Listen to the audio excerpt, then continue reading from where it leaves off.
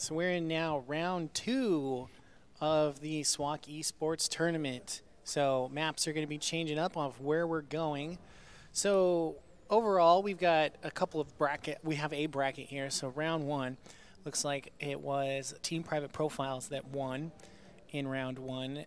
No quarter losing to the law-abiding citizens. Now we're in round 2, so each team has to play each other, which is why there's so many different rounds. So each team is playing each other twice, so that's why we've got Team Private Profiles going up against No Quarter at this point. So we'll see what's going on. And it looks like we're just about ready to start.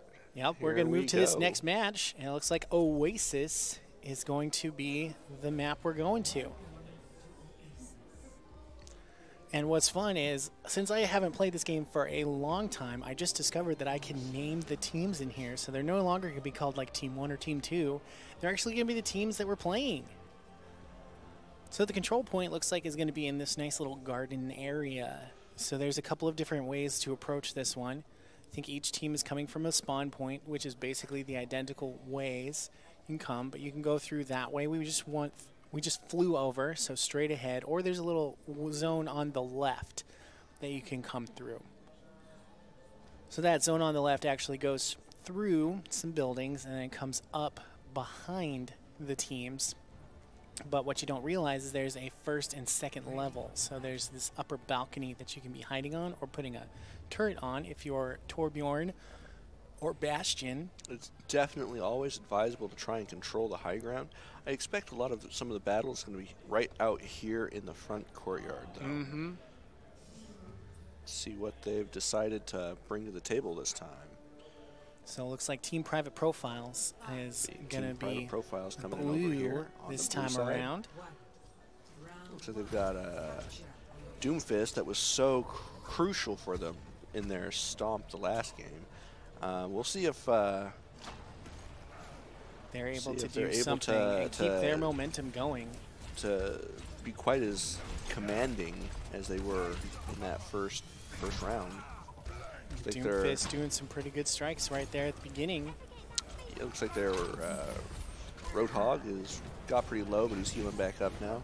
Yep, and then you got the hamster there swinging around that post. Hard to say who's winning this fight, actually. It's a brawl. It's but literally Mercy goes everybody's down. there. Mercy goes down. Genji goes down. Genji I'm not so worried about. Mercy going down means your healer just died. They've got 2 healers on their team and a Roadhog, though. They've got a lot of healing. But Mercy is that dedicated healing line. Private Profiles, Roadhog gets his ult really fast and clears the point. Oof, there we go. Well, it's still lightly contested. Oh. There goes the Doomfist ult to take out the Tracer, and they have the point. And now they're going to push forward into the enemy's spawn area. There's a dead Mercy there, too. Genji's up here forward. They're going to try and keep them balled up here and not let them back on the point at all. That's what you want to do, because now you're pushing off Moira one ult area. is coming through here, doing a lot of damage, but it's not quite enough. And Private Profiles losing 2 people there. Oop, 3 people in that exchange. So that's going to allow No Quarter to push forward into the point and contest it. No Quarter's certainly putting up a fight. They've got a lot more people on point right here. The Hammond ult comes down and immediately kills somebody. And that's going to just zone out some players there, because now they can't play over there. And they take it. There you go. Point control changed. No Quarter now with the advantage. It's like Doomfist is creeping up over here, but he could be. He's maybe looking for a good opening to get in there. Yeah, it looks like Genji Hamster's just going to keep rolling around in circles there around that post. That's what Hammonds are best at. Does that build up his ultimate meter by doing that spinning? It does not, unless he's doing damage, it does not. Tracer's in here, Moira's in here. They're brawling on the side of the thing. Oh, the Genji ult comes in huge, takes out 2. Ooh, and Hammond just rolling around again. Just zoning people off of the majority of the point. Got a Roadhog battle going on right there. But it's still advantage. It looks like barely an advantage to No Quarter. No Quarter. No Quarter's Hammond is just having so much fun on this point. And No Quarter pushing them all off the point. So and that's just a route right there. Oof. No Quarter hold on to the point, and they're starting to get a healthy, healthy lead. Good healthy lead as they've got, what, like 30% now over? Yeah, just about right now, actually. So there we go. No Quarter now taking the advantage, so it's really up to Team Private Profiles. You can see the difference in their strategies. Private Profiles immediately pushed out and tried to bottle them up in the spawn, and No Quarter, on the other hand, is content to just stay on the point and just defend it. Because it's at this point, if your Hammond gets pulled, No Quarter, you just got to hold this point and then kill everybody. Hammond gets destroyed by the Roadhoggle, and they're pushing onto the point. The Lucio ult comes out, doesn't do anything. Yep, and we're going into overtime now. We're in overtime. If they can hold this, they win, but they've got a 6-2 on the point. I don't know if they can hold on to that. Nope, they're not going to be able to hold on to that one. And now they just got to start throwing bodies at it. Hammond's doing his best. He throws down the minefield, immediately gets one. No, my bad. He got killed. He gets killed by... So point control goes over now to Private Profiles. Private Profiles cleared out those mines, and they've got control of the point. They can't really afford to give it up.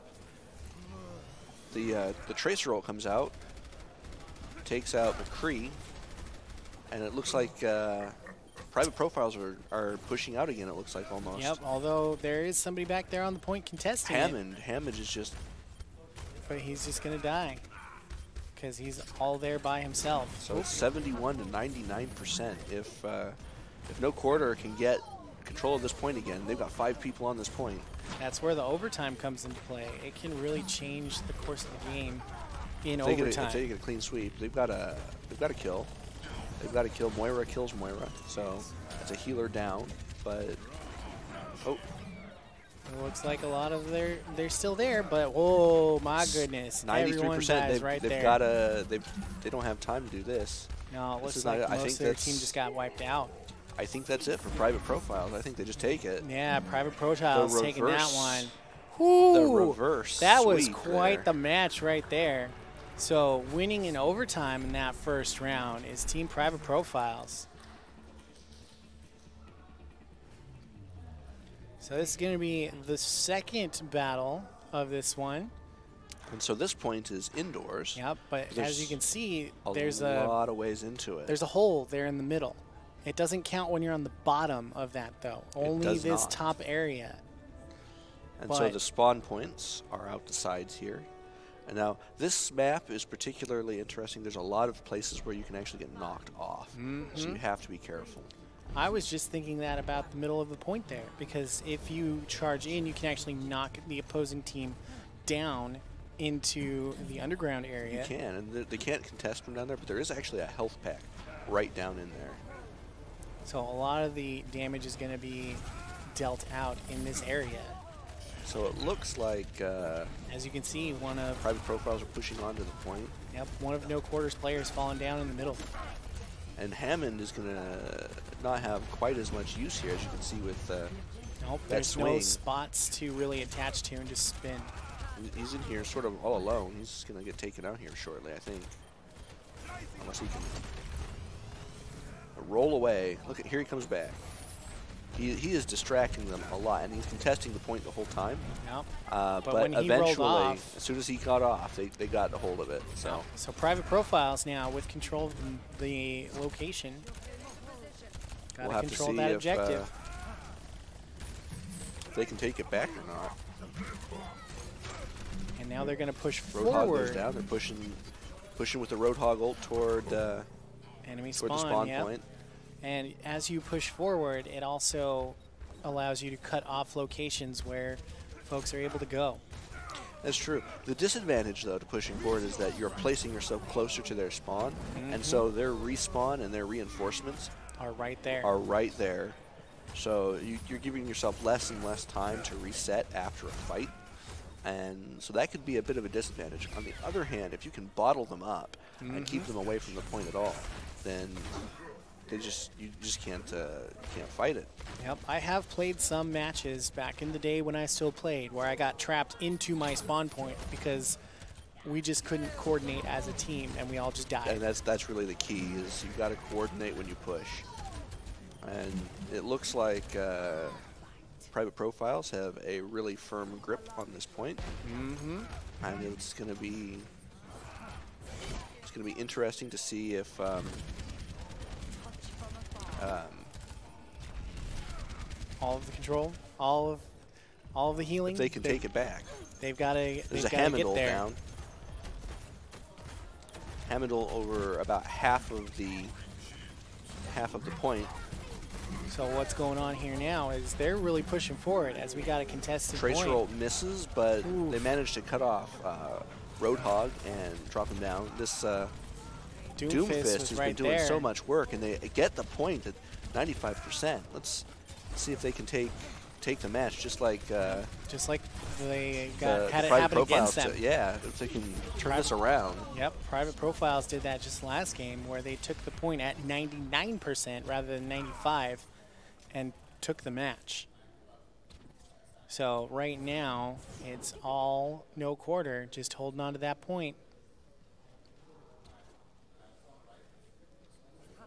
And it looks like Private Profiles is just grouping up for their next That's what you push. want to do. You don't want to push in piecemeal. Because if you push in piecemeal, like 1, 2, 3 people at a time, you're just going to keep dying because there's 5 people holding that point, maybe 6. And they're pushing in the corner. I don't know if that's a great idea. Hammond is really great in those narrow halls, but Doomfist is huge. Again, the ult takes one, and Lucio takes another. Doomfist takes a third, and I don't know if no quarter can hold on to this one. That makes 4. Comes out. Hamidol comes out again, but I don't think it's enough. No, they're just clearing the mines, and there it is. There goes that one, and that's going to be the last 3 seconds. I don't think they can get back to the point to contest, and indeed they can't. And that's going to do it there. So Team Private Profiles, they are going to win the first round against No Quarter in this best of 3. So Doomfist having the play of the game.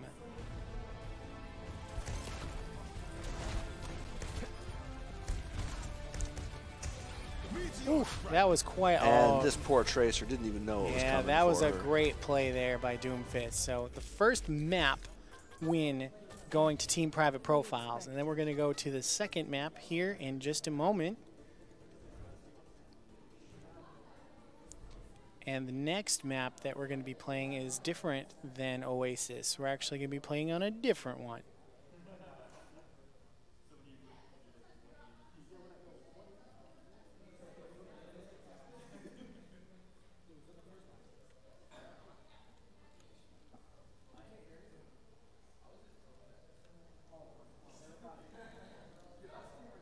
So Numbani, I cannot say that one correctly. Numbani gonna be the next map that we go to.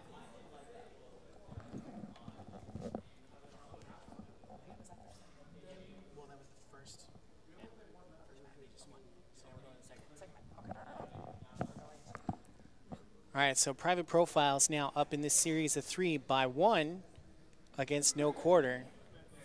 And Numbani is an assault escort map, so it'll be an interesting change from just basic point control. Yep.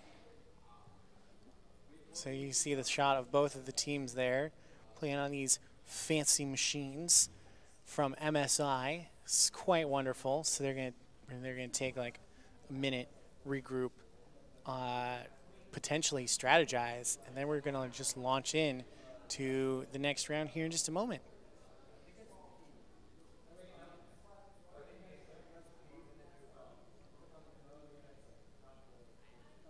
As you can see, our SWOCC Esports Stadium, as I'm going to call it, the Hale Center for the Performing Arts, as others will call it. I'd like to think it's our Esports Stadium, though, because, you know, it's really pretty. It is really pretty.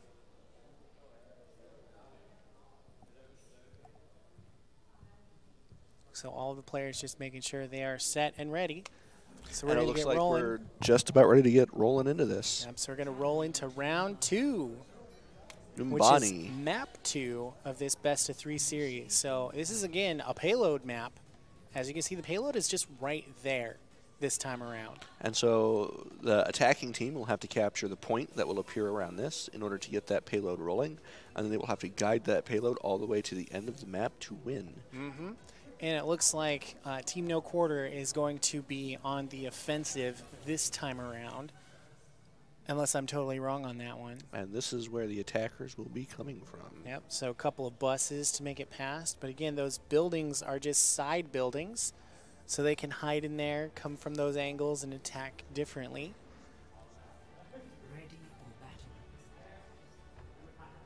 So it's going to be on the offensive is indeed No Quarter this time around. And Private Profiles are going to be defending. Usually you just set up defense right here on the payload because they've got they've got really 2 areas to come from. They can come from straight down where that red line is, or they can come over here on the right side. But the right side's got this cliff on the right of that where you can just fall off. So you usually want to put like a turret if you've got a Torbjorn going.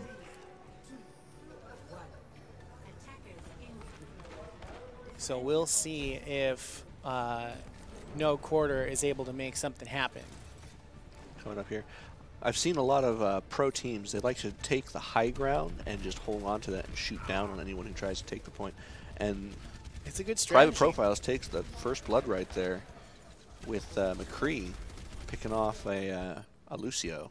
And it looks like now they're going to be coming up the side. They're coming up the side, and Private Profiles are ready for them. Private Profiles, again, there's a third choke point right there on the side, within that building right there. They've got the monkey out here too. I think they might be trying to knock people off the edge with that ult. That's what you want to do, because if you fall off the edge, you die. That's literally it for you. No coming back. The only person that might be able to come back is Mercy using her ult to fly, or Farah using her jetpack. Or the monkey. Well, yeah, Winston is actually an ape, thank you very much. A gorilla, not a monkey. And he's able to jump really high with one of his abilities. Hammond's down here just saying hello to... and the monkey's asleep. Yep, you gotta watch out. I believe that must be an Anna on the other team. That is an Anna on the other team. And it looks like we've also got a Symmetra, which is an interesting choice. Symmetra can be really good if you're defending on this map because you have to recover so much distance. Unless they reworked her to not have the teleporter pad. They have reworked her several times. It's hard to say what they've got right now. But I will say that this first point right here, Symmetra's doing some work. She's on the point. Oh, she's dead. She's alone, and that's never a good thing. No, on the point alone, and Symmetra is not a tank. She is squishy. So on this map, the attackers start extremely closer to the point than the defenders do. As you can see here, I believe this is actually the teleport pad right here. Yep, that's the teleport pad so right there. And so that will allow them to even close the distance from all the way from out here even faster. That's not very far, though. It's not a big jump. I'm not sure that's the best placement for that teleporter, but the teleporter is no longer her ultimate, so... Oh, okay. Because I remember when I used to play, the teleporter was her ultimate. And Hammond and Reinhardt go in and just die. That's terrible. You would set down that teleporter somewhere near the objective, hidden, and it would start you off in your spawn, and you could jump then from there. So it could be a different distance that they've played since then. Yeah, they've definitely tweaked that particular character a lot recently. Yep. So just over a minute to go before No Quarter. No Quarter is trying to reset for another push, but it doesn't look like they really want to let them. They're all fighting in this really enclosed area, and there's the ult from Winston. And in these closed areas, Winston can just do so much damage. So much damage. And also, I think Soldier 76 just took out like 3 people. Soldier 76 is also a really high DPS character, and especially in a closed environment where he can get solid hits with his rockets. Now, when you say DPS, for those of us who don't know, it's damage per second, and you want to be able to have a high DPS or damage per second that you're able to put onto the other team. Hammond over here on the point drops his ult, but I don't know that it's really being very effective. You're definitely getting out on the point, though, but Reinhardt's sort of alone. He's not really getting much done. He's getting healed back up, though. Hammond's here, but the soldier ult comes in big and takes out 2. One of those is the healer. Hammond's doing his best, but so we're in overtime. There he goes. The point was contested, but that's going to do it for the first round of this map. And that objective moved nowhere. Nowhere at all. Absolutely nowhere. So no tie as of right now. But that means that the first attacking team earned no points on their attempt. So literally, and so as long as the next team can take this point, they will win the match. So let me show you where the defenders spawn from. Defenders spawn all the way back so very far away. This is why you want to try and kill your opponents on this one, because that's one of the areas they're able to come out of. And so every time someone dies, they have to run all the way back. So far away from the point. All the way back over here. And they can go either through the building there or up the street. If you go through the building, you'll come out in the back here. You can also take a path around the side up here. And this will get you onto the high ground, which is where a lot of teams like to try and make their defenses. Yep. Having just like 1 or 2 tanks on the low ground to hold the point, while their DPS has a better angle for attacks. Typically, you have a better angle on an enemy when you're above them than below them. Typically, what I would do when I was playing this one is I played Torbjorn. He was one of my favorite characters to play. I just put a turret up there. Torbjorn is great, especially with the turret up here. Yep, upgrade the turret to level 2. They're not able to see it as well, and all of a sudden, poof, they're dead. So that's what you like to see.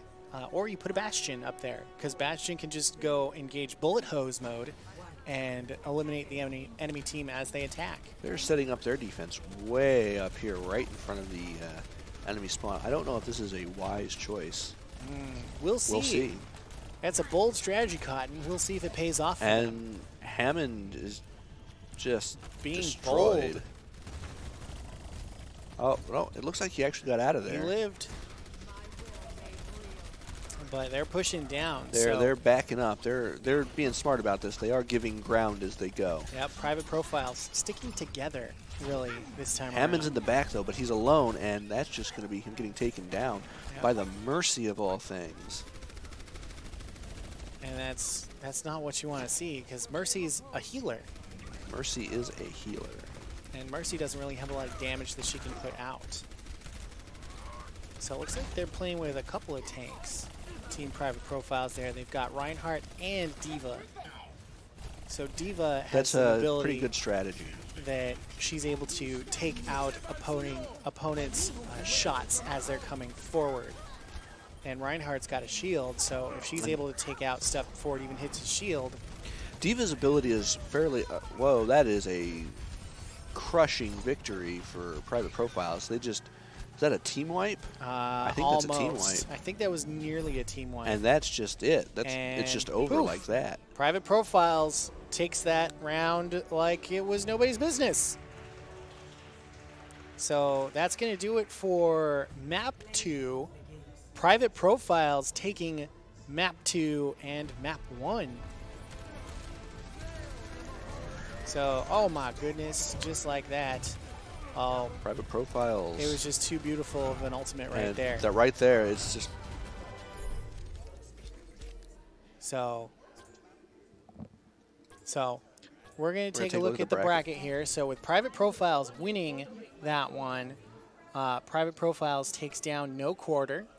They're able to secure another win.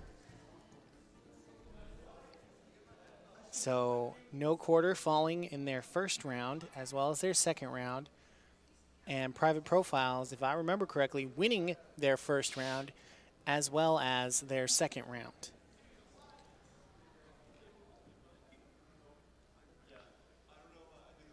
Private profiles are certainly showing themselves to be a force to be reckoned with.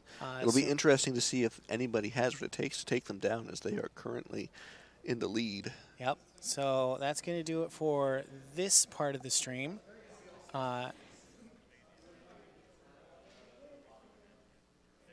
So this is how it's been breaking out so far. So Team Private Profiles taking out We Who Shall Not Be Named. Team No Quarter falling to the law-abiding citizens. And then Private Profiles now taking down No Quarter again. So the next ones up are going to be the Sauce Bros and We Who Shall Not Be Named. So we'll be right back with this stream, and we'll come back with a fresh stream right after this.